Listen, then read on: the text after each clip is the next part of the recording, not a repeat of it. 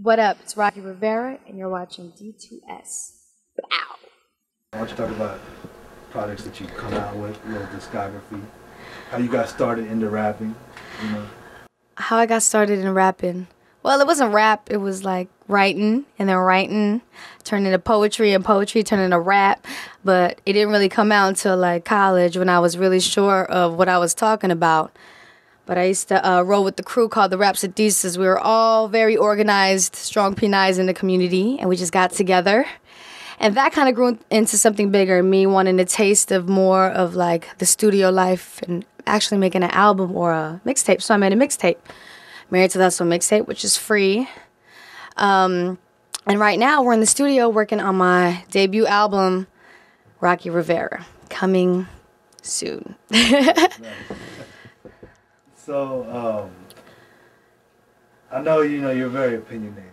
I know that. What kind of shit is that? No, it's a setup. Whoa, he's supposed to wait until like the fifth question to say that to me. It's a setup. I know how to do this. Yeah, that's all I'm saying. No comment. No. You started shit with me again. No. I'm just saying that. How does that reflect in your music, and what type of things do you like? What type of topics do you like to tackle in your music? If you could narrow it down. Well, I just talk about situations that I think the people would relate to me in. I mean, I just write about stuff that's like a story. It's like I approach it like it's a novel, basically, like it's fiction. It's based on a true story, but it's not about me. So I take situations where I can identify like. Well, basically, I can't go into that without saying that the concept for my album, Rocky Rivera, is like she's a character of a book called The Gangster of Love by Jessica Hagedorn, who's this P9 author. So rather than go into her literal narrative, I just kind of flip the concept, which is gangster of love. You know, it sounds like an oxymoron. It sounds like, how could you be a gangster of love? Banging is about hate, but really it's not. So I just play with like concepts of struggle and war and love and how the lines are just blurred, you know what I'm saying? So it's a very experimental piece, but it's 100% me, that's for sure. Okay. So, I had a question. See, I never interviewed a journalist. I'm watching you. I'm watching you. I'm afraid of it. All right. I'm sure. Hey, that's some D2S history right there.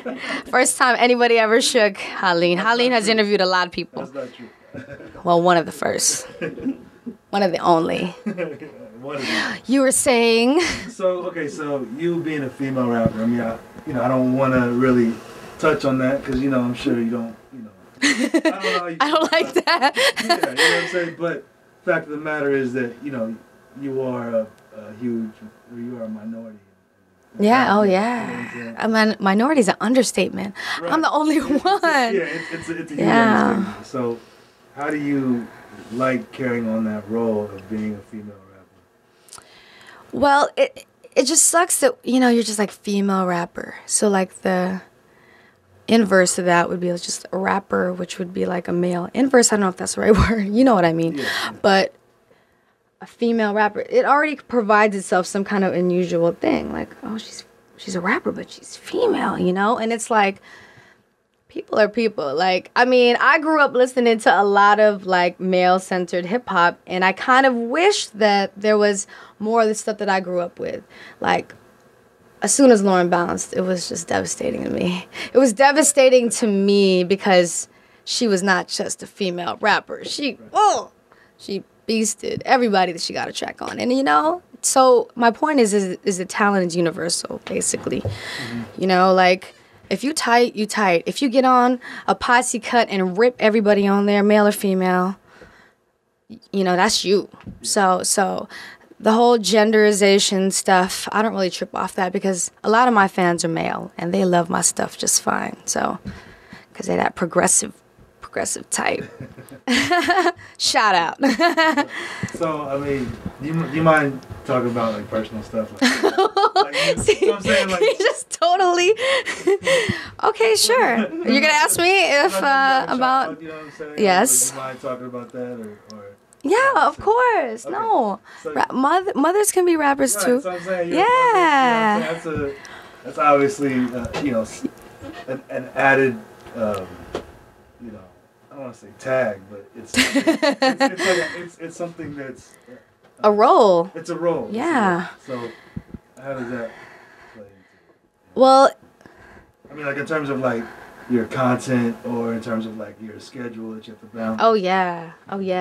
Well, I mean, it's hard for I mean, you could tell that if like female MCs when they go on tour, they have all these things that they take a lot of time off, and I think that that's because people think that they have more responsibilities as a woman, and a father can go on tour for like months on end. So it's hard. You got to balance that out. But at the same time, I made my whole mixtape when I was pregnant. The last song I made, Khalil's song, 8.5 months pregnant, and I used to, you know, partake in the greenery and have to write, and that would be the only way that I could write. And I had to really challenge myself. I had to say, this is not about my story. This is about my personal story. This is about my stories, and it's like,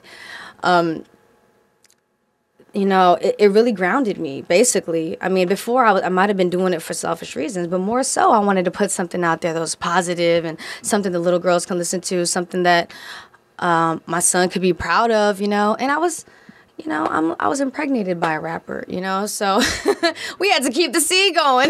We got to keep the super DNA going. But I mean, I don't think that has.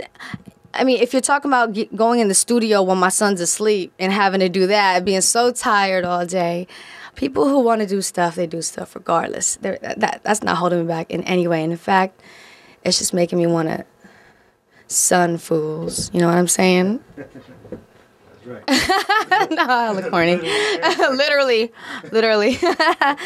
Anyway, but yeah, no. If you heard Khalil's song, it'll tell you everything about how I felt about that. All of the roles that a woman has in society. You know, if you're a female MC, that's almost the opposite. You know, you feel like it's two different things, and I just want people to know that it's like, that's what I do it for, basically. For my son's generation, what's he gonna grow up listening to? The stanky leg. Do the stanky leg. I ain't hating on stanky leg though. So.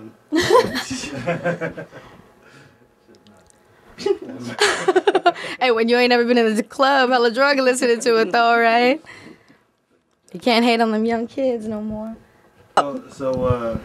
So you've had a pretty illustrious career, you know, with journalism. So why don't you talk about how that started, where you're at now? Do you want me to repeat the question when I answer you? I'm making sure, like, it's cool.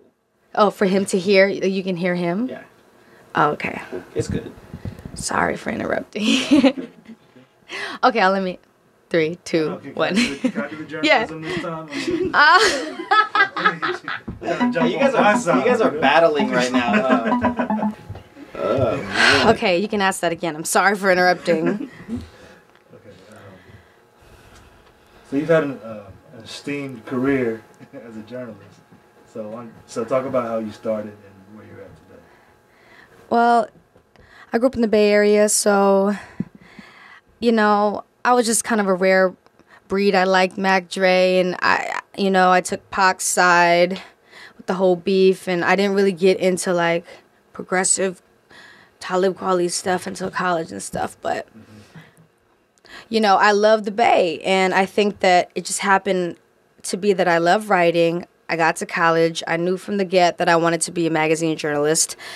And in my last year, I saw a Craigslist ad, and I applied for it, and it ended up being Ruckus Magazine, which was founded probably from 04 to 06. And then within one issue, I became the editor. So that was just a whirlwind. It just started because it was just like so fresh and so new. The hyphy movement was popping off, and it was like all this new talent was coming out of the Bay. So that kind of motivated me. And then I ended up getting on Rolling Stone, a a documentary series where the winner wins a 1-year contract there. It is a whirlwind, definitely. This all happened within at least 4 or 5 years. And then journalism, straight up. Journalism's done. You know, the internet came, bloggers came.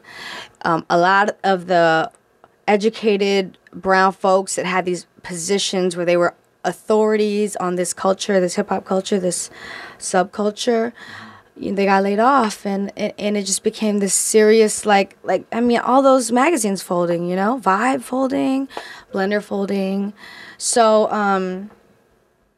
I just started thinking, like, you know, not only is the industry falling off, but the music is falling off a little bit too. And I'm just tired of pitching stories about where all the female MCs are. You can't pitch about something that's not happening, basically. You can't prove a negative. So I just said, this is going to allow me the time to sit back and really think about the kind of music that I want to hear out there. And for once, write about myself. Not write about some fool who's like going to call you and say, how come I didn't get 4 mics? How come I didn't get 4 stars? No, it's your music, you know? So I got into that, but I had always been writing. I just knew that there really wasn't a place for me just yet until I was ready to say something for real. Like, not trying to get in, you know, as a little homegirl from the crew. Like, no, you know, I need to have a message out there, which is, I'm going to be here, so get used to it. And you probably will like it too, you know? So then I became what I wanted, hopefully, you know, when this comes out. I became what I wanted to hear, which is the other perspective, the woman's perspective. We're not all strippers. We're not all video girls. We're not all Drake's video girls. We're not dimes of the month. When, you know, like, we're your everyday homegirl that listen to hip-hop just like you. So I think that I'm not really doing it, oh, I'm doing this for the ladies. No, I'm doing it for me. I'm doing it because I love hip-hop. I love hip-hop, and I'm not going to be done with it just yet, at least until I put my mark on it, you know? So instead of complaining, I went and did something about it. So Rocky Rivera, coming to a CD store near you. Holla. You can cut all that shit out. That's all I'm leaving. Oh, no, well. Okay. So where we are is Six Finger Studio, and he produced half of the album and also my first single, Marshmallow. Marshmallow, yes, I said Marshmallow.